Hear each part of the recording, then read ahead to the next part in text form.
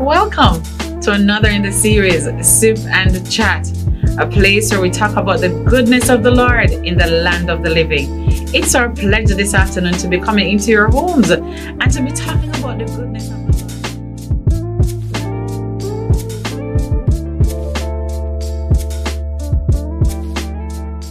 Welcome to another in the series, Sip and Chat. It is indeed our pleasure this afternoon to be joining you in your living room as you sit. We want to, ask you to go get your cup of coffee as well as we sit to discuss another very important issue. Sip and Chat seeks to focus on life issues and the power of God to redeem, restore, and revitalize. So once again, welcome to another in the series, Sip and Chat. This afternoon, I have with me one of my good friends. We have been friends not for a very long time, but our friendship has been so meaningful in the short time that we have been together, and looking forward to many more years as we continue to work together in the vineyard of God. So this afternoon, my guest is my friend, my good friend, Shanique Francis. Welcome to the program. Thanks for having me. It's such a pleasure to have her this afternoon, and congratulations are in order as well. Yes, it on is. Your new appointment. I'm so proud of all of you guys, being ordained and everything, getting these new ministerial offices. It's such a pleasure, and it just shows you that, as you go through life, God always has these surprises. So I'm very, very proud of you. Definitely. It's an honor. I mean, this is definitely a surprise, and it's a blessing indeed from God to be ordained as a minister in this season. I know the sky's the limit, and it only gets better from here. Sure.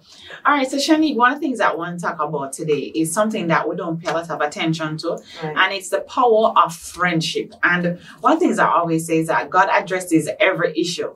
If it's sickness, there is a scripture for it. If it is money, there is a scripture for it. If it is loneliness, there is a scripture for it. If it is a lazy person, there is a scripture for it. Whatever issues there is always a scripture that addresses that issue. And the power of friendship and relationship is no different. Yes. And the Bible speaks about, let me open this afternoon with a quote, a scripture rather, taken from the book of Proverbs. It says, one who has unreliable friends soon comes to ruin, but there is a friend who sticketh closer than a brother. And we all know that name. His name is Jesus. Yes. Right. So, Shanique, once again, I want to say to you that I do appreciate you. And we start off on that note today that people sometimes do not understand the power of positive alignment and relationship with people. Right. And I have found out, and it's something that even in this COVID period that we really, really want to endorse, that people need people. One of the things that we know that is emerging from a psychological perspective in this season is this whole matter of how the people are going into this depressive mood, this depressive state. Right. And there are some things in life that we can't really control. You might have this good job today, but for whatever, something like the pandemic can cause you to lose your job. It could just be how the market is going, Right. and somebody could lose their job. But when you know that you have somebody in your corner, that means so much. And that's what I want to talk about today.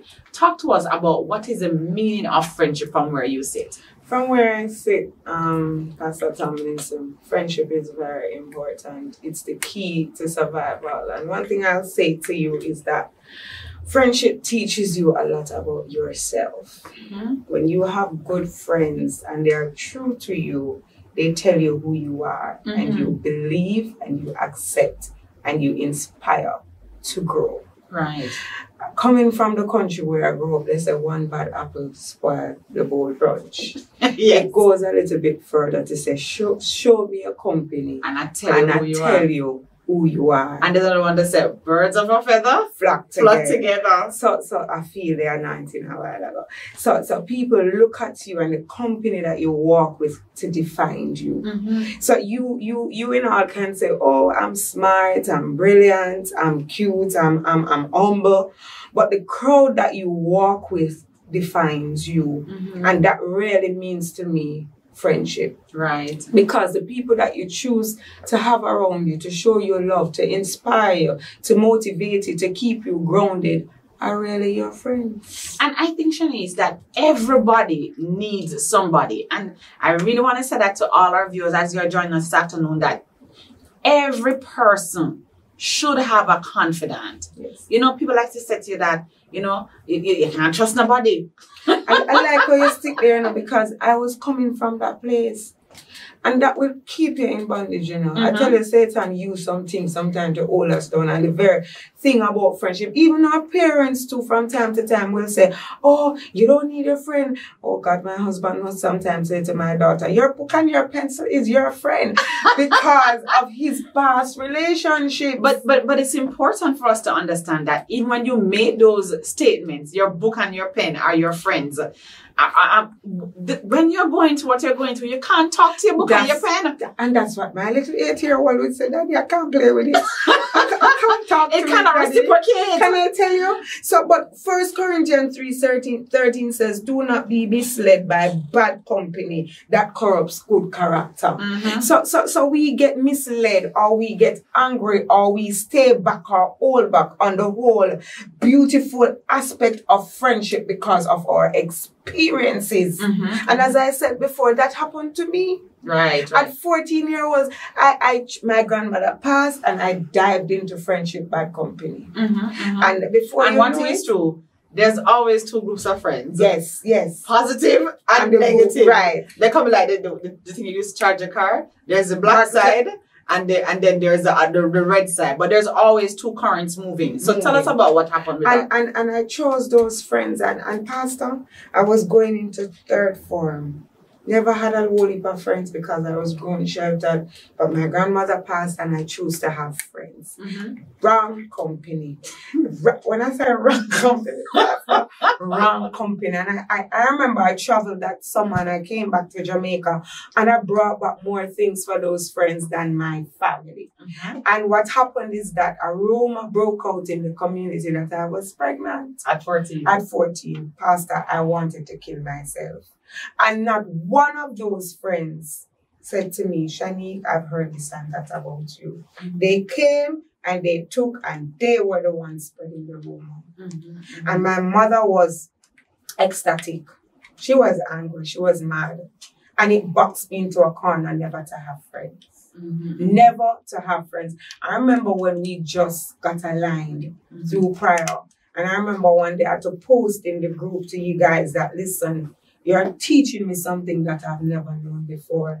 I've had one friend, and she migrated, and we remain close, but I've never had anybody close to me that I can say to them, listen, this and so is happening. Pray for me now. And when you tell them you don't feel judgmental, I could say to you guys, I'm taking on something that I've never taken on in a long time, and that is friendship. And you know what that allows? It allows you to breathe. You know, it's so important. It allows you to trust. And I always say to somebody, for you to trust your friends, you are able to trust God. And when you trust God, He will send the right people at the right time. At the right time. You know, what you said is so important, that sometimes life experiences have a way to box us in a corner. Yes. So we have this one bad experience with someone, and we say, you know, in Jamaica, we do all kind of strange things. So one things that we do is that we bite our 10th finger and we say never again, no more friendship. And we make our X in the sand and say never again. But what that does mentally and psychologically and emotionally is that it relegates us to a private sphere, and we are alone in this silo. There is no relationship, there is no friendship. But I really want to emphasize that people need people. When we think about the body has different parts, you know, very unique parts, or eyes, or ears, or hands, or feet. But guess what? Every part, no matter how our lashes are important, you know, to keep dust away from our eyes. Every part of our body is so very important. And so what we want to say, we're not saying to you go out there and make friends with a lot of people, but we're saying to you that you need to understand that in this life, you cannot do it alone. And what is also interesting we talk a lot about Facebook, right? Yes. And one of the things that persons talk a lot about is that they try to track the number of likes. But, you know, I have come to understand that people have a lot of likes, but not a lot of friends. And likes is not love. And like is not love. And so, because it shows it inadvertently that people are searching for affirmation. Yes. So what they do is that they, you know, it's good to be in your social space. So they go on these social space and they have these people who are following them. But the day that they get something that's negative, they hold on to that, and they don't, the same person who they had 6 and 20 and 30 likes from, now they recognize that they don't have any support system. Right? So be careful when you look for friends in the wrong places. And as you touch on that, that is how so many young people and even adults too are privy to suicidals. They have depression because of what? They are alone by themselves. And Doc, at 14, I was suicidal. I had the wrong set of friends. And then when I decided not to have them alone, who became my friend? The devil in my mind. Right. And that's the thing too. One of the things that people do, right, is that sometimes when they can't find somebody physically to connect with, they do strange things. And then because people, it just goes to show you that people need people. You have a look at a child who has a doll, right? And then, you know, if there's nobody alone, what does she do? She begins to talk to the doll.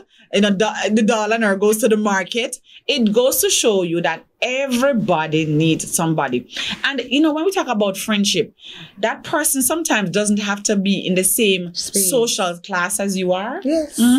I've had some good friends, like, so they don't have to be the same age either. Because I've had some good friends who were elderly people, and I would go beside them and they would speak wisdom, you know, wisdom. And so sometimes why people have the wrong friends, because they say, okay, I have a bimmer, I want a friend with a bimmer because I'm in the bimmer club, or I have a friend who is a corporate exec, so I try to mingle with those people. But sometimes some of your true persons who really have your back are some people who look beyond all of what they see, the titles, the everything, and see the soul. And it is true, you know, because I remember back in high school, in the whole scenario, 14, 15, and my mommy coming down on me, and I told her I had one little friend, but sometimes they weren't even being true. I remember the nurse became my friend. Right. So the nurse, and every day my lunchtime would be in that office, they call it the sick bay. That's where I would spend my lunchtime. And when 2:30 comes, when I'm on the evening shift, I make sure I go to nurse and say, okay, tomorrow I'll see you. Because what? I could pour my heart into nurse. And I said, God is very humorous or really mysterious, because he would place significant persons in my life to charter my life. I want to touch on something. One of the reasons why persons don't form relationship is a matter of trust. Yes. And we want to say to you that there are persons out there who you can trust.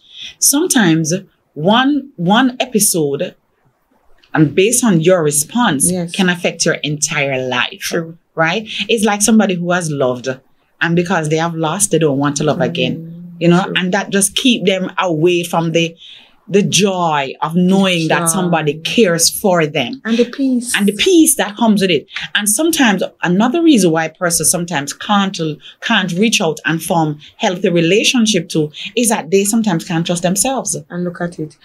Everything they read into. She loved me, but look how she look at me. Exactly. And that's insecurity. Insecurity. And so once you are secured about yourself, then you can open up yourself and you can love again. It's, you know, as we talk about this whole matter of friendship, right? Remember, people need people. You need somebody to pour into. You need your support system. You need a person. You need a cheerleader. I think it's Omi. Yes. Yeah, don't listen to the radio. I think it's Omi. He sings a song that says about cheerleader. There's somebody to be in your corner. If you watch a fight, right, a boxing match, when the person is fighting, right, and they get real punch. Somebody's there in the corner. When he's down in a man, and the umpire gives that count, and he scrolls into his corner, when you see that his coach comes over And tat him, that's what we need sometimes. That's why friendship is important. Because sometimes life have a way to give us an uppercut, a jab here, a left hook and a right hook. And then when you wake up in the morning, oh my you God, see that text that says, it's not over until I'm thinking about you. Oh my God. Today Yes, we salute good friends. We really, really salute good friends. Because I've had those moments when, boy, it was just rain on my parade. And it's like, where do I turn? Do I turn to the left or to the right? And then you just get this encouraging message, and something that really gives you like fuel to go the extra mile. So when we talk about friendship, we're not talking about gossiping. We're not talking about those kinds of things. We're talking about people who infuse you with energy when you feel like, boy, I feel like crawling. They say, get up, man. Or even some friends that sees you for where you ought to be in the future. Talk to us about that. Because I'm looking at you now and I see you somewhere great. And you yourself, I say, me, no, I'm comfortable in my own skin. Right. When like a snake sheds them skin, you are in your shedding stage, going to another level. And that's what we want. We want friends that will push us, that will see us beyond ourselves, and even put us in a space that we're afraid to go. Right. Nobody likes to be in the uncomfortable zone. Oh my God. But sometimes it is in the unknown that we have self-discovery, that we discover who we are. And guess what? It is people who propel us to those heights. And as you said that, I just have to take a look at David and Jonathan. And one of the key things I remember is that Jonathan died, but he left a son. He left a son, and David remembered him.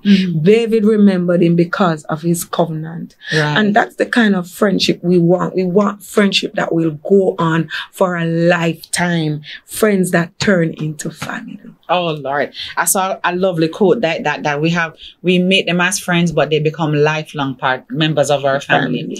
But people will say, do I really need friends? Guess what? Even Jesus needed friends. He needed company. When he was in the Garden of Gethsemane, the great Jesus, the undisputed, undefeated heavyweight champion of the world, the King of Kings, and the Lord of Lords. When he was going through his ordeal on his way to Golgotha, he was in the Garden of Gethsemane, and he said to his 12 disciples at the time, because Judas was there too, he asked them to pray with him. So if Jesus needed support, where we must act like we're Rambo, even Rambo have a Tonto and a Wonder Woman have everybody have them little support. Pastor, and as you said that, I remember, because you talk about Jesus, but it's like you're just waking me up with these nuggets of my life. Because even at my workplace, you go to your work, and your work sometimes carries such bad energy.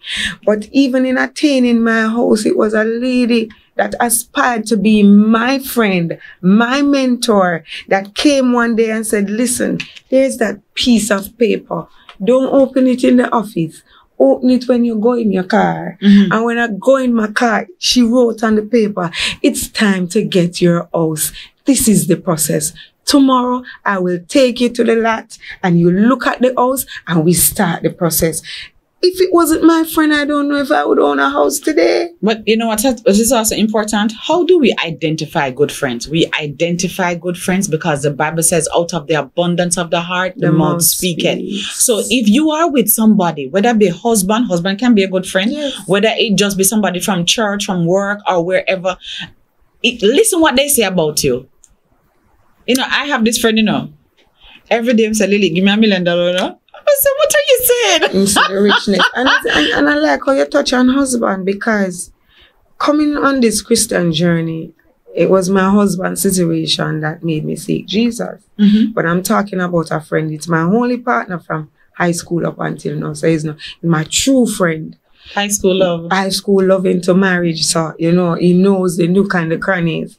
And we had a situation that you call it a uppercut, I call it a kick over. But I remember one day he said to me, it's like he sees the stages that I will go. And he said to me, you're supposed to speak in tongues. And I said to him, but if it is the Lord's will, I will do it. Really, the next day I spoke in tongues. One day he said to me, I see you sitting where the ministers sit. And I said, really? And I said, yes, I'm an ordained minister now. The Sunday when I got the letter, the Monday morning, for the ordination, the Monday morning, he sat on the bed and I was at the dresser and he said to me, "You're a chosen prophet. One of the few that are remaining now. That's where you're going." So you see, and so this is somebody who believed in you and who and different increments in your life, he speaks over you. So people need good friends. I was saying about my friend, right? So he always says to me, "Leleith, beg $1 million. Leleith, I want this, I want that," because he has a business, right? So so I always laugh. And you know, the other day he said to me, "Leleith, I want some money. Love my money now." And I was like, I had to smile. I say, "You know what? I thank you that you really believe in me, that I have so much money." So, you know, and it's just important that sometimes you just be around people that have big dreams and they push their dreams on you as well. And you just feel like, boy, you feel like you can fly. You feel like you get energy to prop you up, like you can just take off.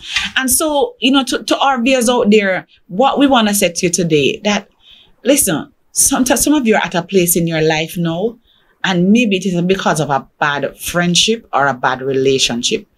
This, even on this program, we want to say to you that there is still hope out there as it relates to relationship. There is still that person who is probably you're still wondering right now, do I trust that voice? Yes. And the best voice to trust is Jesus. And sometimes what we say is that Jesus is not physically here, but sometimes I believe he puts his spirit into people. Iron to sharp. Right. And form positive alignment. And that helps you to really, really grow. And a true friend, according to Proverbs 17:17, says, loves at all times. Loves at that is kind of hard sometimes, you know. No, because guess what? Sometimes, you know, but it's true. Because sometimes, you know, your friends will say to yourself, "Leleith, what you did a while ago? To utter rubbish. And you vex. But guess what? When you sit down and you reconcile what was said to you, you recognize that it is for your good. And I want to emphasize this as well. So not because somebody is your friend, it doesn't mean they're not going to correct you. And they are going to correct you. And they're supposed to correct you. Because guess what? If you have a limp, and because of my emotions, you don't want to tell me that I have a limp. What am I going to do? Go out there looking tattered? Go out there looking... You wouldn't mean me any good. And so that's what we're saying. We're saying that even in friendship, when people speak harsh to you, a rose doesn't just survive that, you know. It goes through stages.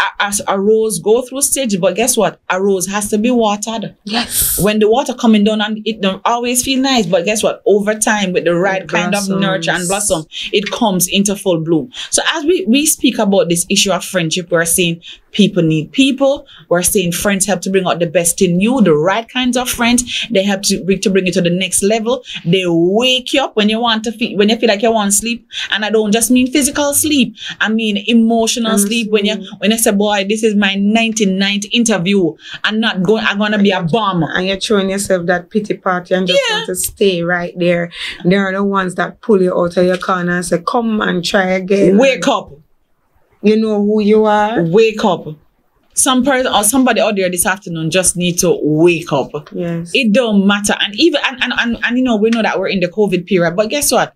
I've come to appreciate that. Guess what? The Chinese word for success is also part of the word for failure. Yeah. In the midst of adversity, there's always this residue of hope. And that's what we need to always tap into. That's what friends help us to do. This residue of hope. And that's what we need to always tap into. That's what friends help us to do. They help to bring out the best in us in the worst of times. And there's another song that I love that says, I pray for you, you pray for me.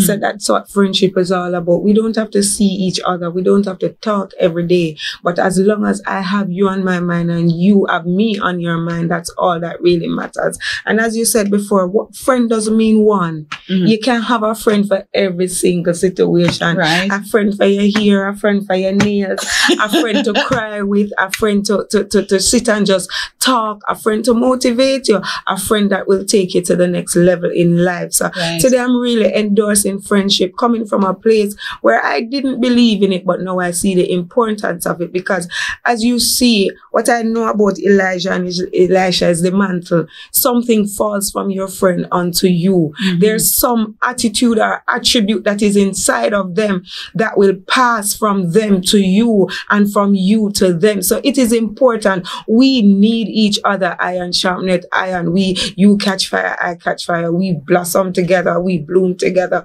We grow together. Boy, I'm just so.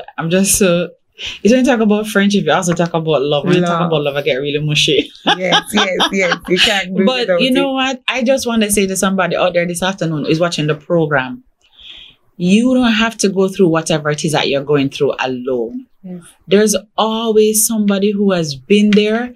There's always somebody who can add that glow to your day. Yes. And that's what we want to endorse today, the power of friendship. Some persons have powerful high school friendships, some persons from college days. But listen, everybody needs somebody. Yes. No matter, and remember, like we said, don't form friendship based on what you just on what is the visibles. Look at some of the intangibles, the heart of the person, the soul of the person. Yes. And then you find that if you look beyond the physical and see to get closer to the inner man, then you will form better and more sustainable friendship. I close off with this story. When you have friendships, you will have struggles. Yes. Ruth and Naomi taught us that. But you know what? Ruth saw beyond Naomi's darkness. Yes. As she was journeying back to Moab, she tried to tell Ruth, don't come with me. Because she loved her so much that she was saying, listen, don't bother come to this dark place that I'm going with me. Because of what what had happened to her. But guess what? Ruth saw beyond Naomi's bitter. Bitter man. She saw beyond her marrow. Yes. And because she had spoken so much about the love of God in her, that's what I'm saying. Because no matter what you're going through now, what is in you will always flow out of you. Right? And she said, you know what? Please don't even encourage me to leave you. Because wherever thou goest, I will go. And wherever thy people shall be my people. And most of all, this is my nugget. Thy God shall be my God. So this afternoon, as we here rapping on Sip and Chat, endorsing the power of friendship, we want to say to you, even if you can't find no physical friend, which is really very, very, very, very almost close to impossible, remember that Jesus is a friend who sticketh closer than a brother. And he says, even if you make it, David said, even if I made my bed in hell, oh, glory to God. Wow, he will be there with me. I don't know what you're going through this afternoon. It could have caused you tears, pain, but I want to say to you that God is always standing by. He just wants to be your friend this afternoon. Yes. Thank you once again for joining us on another exciting series as we delve into another life issue, the power of friendship. Thank you so very much. God bless you.